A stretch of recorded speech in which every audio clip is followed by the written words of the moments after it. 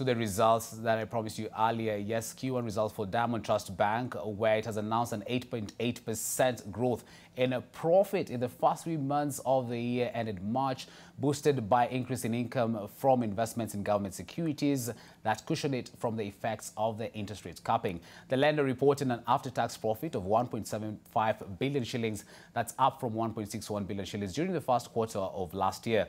While interest income from loans and advances fell by 11.69%, return on government securities rose by 40% to 2.6 billion shillings, up from 1.86 billion shillings in the first quarter of 2016.